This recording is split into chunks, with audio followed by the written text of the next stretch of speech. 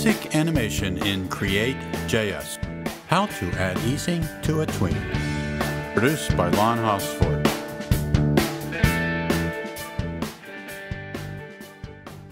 In this video, we apply TweenJS easing methods to an animation. The fundamental concepts for easing are covered in a previous video. For files and updated links used in this video, check the video description. Here is the starting practice file and the finished file for this video displayed in a web browser.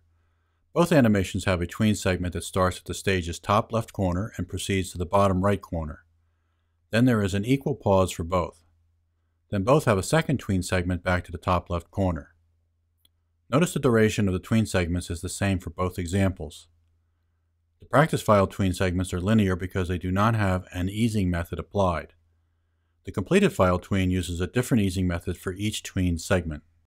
To follow along, open the start folder's index.html file and save it in the practice folder as index.html. If the contents of this file are unfamiliar to you, there are other videos covering all the details added so far.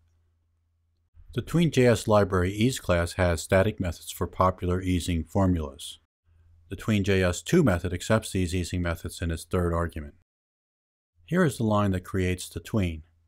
Let's start with adding bounce out easing in the first to method. A comma starts the third argument, the CreateJS namespace, the ease class, the bounce out method. Easing methods are passed by reference, so no parentheses are needed. Open the file in your web browser. You see the tween bounce effect in the bottom right corner.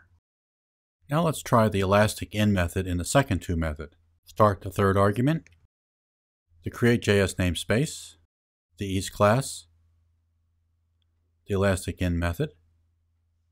Refresh the file in your web browser. The second tween segment from the bottom right to the top left shows the easing effect. Swapping in other easing methods is simple.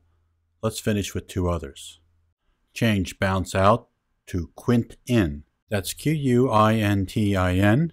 And change elastic in to circ out. Circout.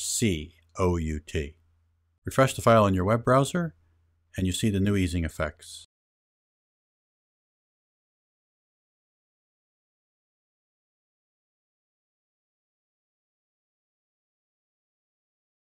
Enjoy trying other easing methods with this example.